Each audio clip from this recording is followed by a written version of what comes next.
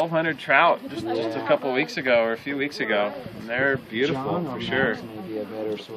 So are the conditions ideal in those tanks for those fish to breed? Which fish? Any of them? Trout are never going to breed in the tank. Sturgeon will never breed. Catfish will probably not breed in that small of a tank, so no. No. But they're good to raise small fish into bigger fish. Gotcha. Okay? So, in fact, you can take eggs. You can take fertilized eggs, put them in there, and raise them to full size. I don't see much oxygen going through those tanks though. Those are not... okay, that'll be a segue into my next conversation here, which is an interesting one. So the last class that came through got a whole different class because they asked different questions. And one of the things they asked was oxygen, right? You don't see a lot of air bubbles blowing, right? Max isn't using air bubblers to oxygenate his water. How does this body of water right here get its oxygen? It's not from bubblers. What? So it's just from surface gas exchange. Right, from the air around there's air up here, there's water down there, and where the two interface, gases exchange. Oxygen goes in, CO2 goes out. Right. That's it. That's how nature does things. Right. So those tumblers right there on the back, I think they're called backpack filters. Each of the black box behind each tank in there. Yeah.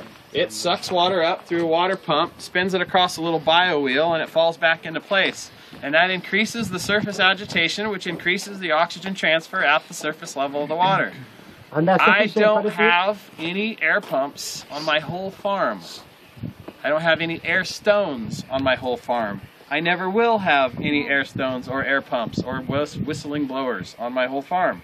Okay? I don't use air to provide oxygenation. And that's something very different than everybody else. So take it for what it's worth. I'm not saying don't use air. I'm saying I don't use air. And I'll tell you why I don't use air. When you talk to something any bigger than this fish tank, you start needing the air required by a regenerative blower. That's the ones he was talking about, Sweetwater regenerative blowers. They look like a turbine on the end of a motor mount. Right. Has anyone ever heard them run? Has he had one run? What do they sound like? Oh, it's like... Loud. No. It's like a wind turbine. Yeah, it's a wind tunnel. It's like, yeah. As loud as I could possibly whistle is what they sound like. Line up 40 of them. I would not want to be in that whole 8-acre complex with 40 regenerative blowers. Neither would the plants. Neither do the plants. Fish, Neither does anyone that's working there. Yeah. And if everybody hates the place they're working in, the plants suffer. Yeah. That's a whole other story. Plants are very But that's very true. Okay? Absolutely. If you are lovey-dovey, the plants are lovey-dovey. True is complete. How do you do it?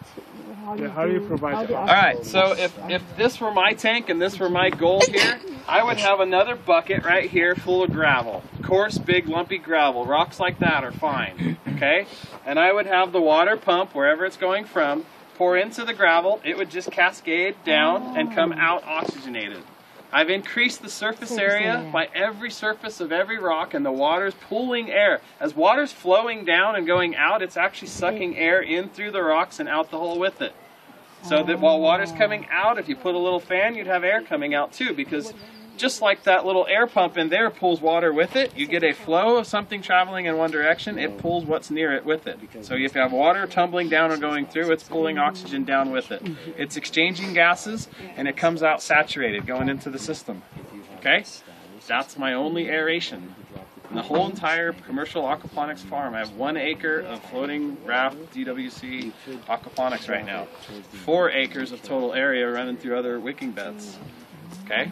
No air pumps, no air stones, no regenerative blowers, no pumps, pipes, manifolds, valves, tuning, anything. Okay? What about evaporation when the water is flowing through those rocks? It's much less evaporation than air bouncing water out of the tank.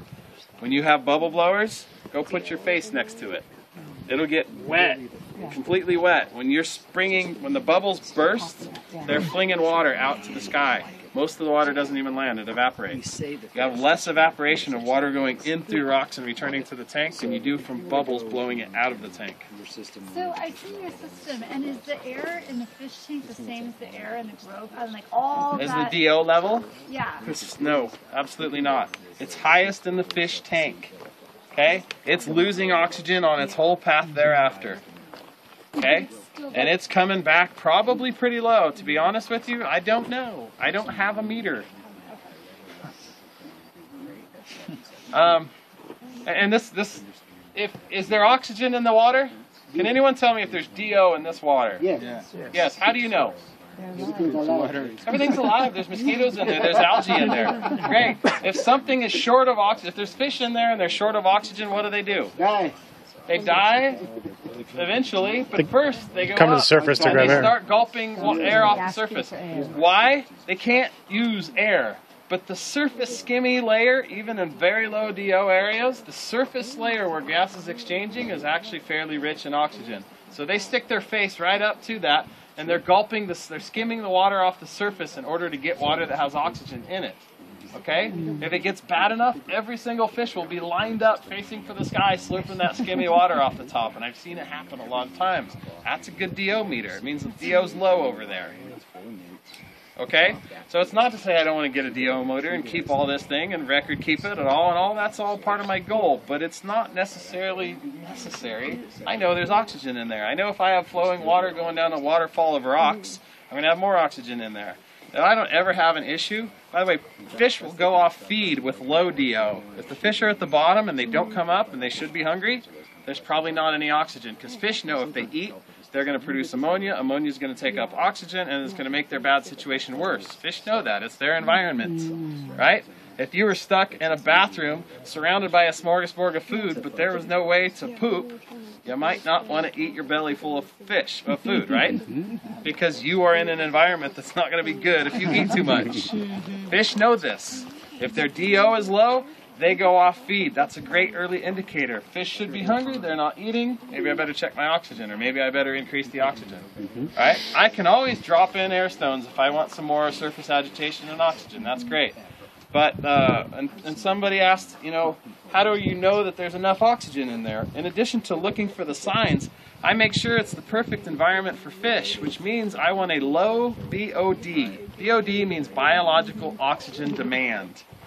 Rotting fish food, fish waste, slime, stuff, decay, organic matter at the bottom of the pool, all of those things rot, and when they rot, they use up oxygen, okay? Which means they are using oxygen, which means they pull it out of the water, and they will literally suck the oxygen right out of the water, and the fish go up, because the bacteria are more aggressive for the oxygen than the fish are.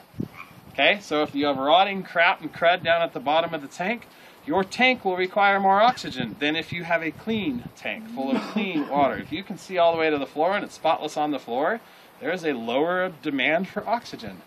I want my fish tank spotlessly clean. I don't want a single granule on the bottom. And you've been to my place.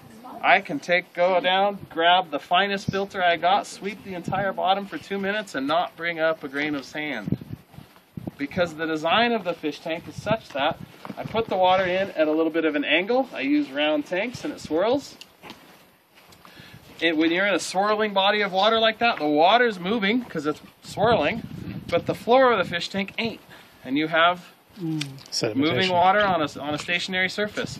So if we all jump in a doughboy and we run in the same direction, I used to do this as a kid, okay? We run around in the same direction. Pretty soon all the water is whirlpooling. And then we turn and tackle and try to fight each other. And we're all helpless because we can't plant our feet because we're sliding backwards in the movements of water. That same principle works here. The crap and fish food and everything that's down there can't settle because it's moving across the surface. Now, in the dead center of the doughboy, whoever gets that lucky spot, they're turning because all the water's moving. They're turning, but they're not moving around in a circle. And because they're only turning and not moving in relation to the floor, the solids settle out right there. That's where they go.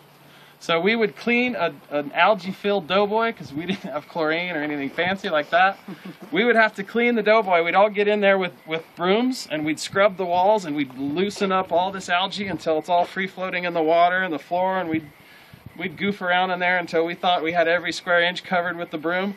Then we run circles till it's a whirlpool, then we jump out and go play. Come back an hour later and the water would be crystal clear and all the algae would be in a little pyramid right in the middle. That's where it naturally settles. So if that's where it naturally settles in circling water, make your tanks that way. I don't know if Max covered that possibility. What's that? In his class. I talked about it. Remember I showed you the standpipe, talked about trying to turn your water any chance you get, and always put the standpipe in the middle. And I even tell folks, even if you're using a flat-bottomed water tank with the top cut off, if you have the ability to dig down, put a little bowl in it. Yep. And even if you don't, it still works. Yeah, yeah. It works a little better if you got some downward force because gravity still pulls things down. Okay. So anyway, now if you draw off the bottom center, that's if your water's coming in top on the edge and kicked at an angle, right? If I put the hose at this angle, this whole body of water is going to start spinning. All right. So it's coming in oxygenated at the surface and turning. As it works its way down. You're gonna drop your glasses. Oh yeah. As it works its way down, okay. And then to the middle, all the solids go right there with it, and it's sucked in and out. That's how you also know you're efficiently exchanging the water. It's pretty much a spiral path on its way down and then out. Okay? All the solids, as they're created and get to the middle, whoop, they're gone. So I always have a self-cleaning tank. 9 months now, and I've never cleaned the tank, nor will I ever clean the tank. So they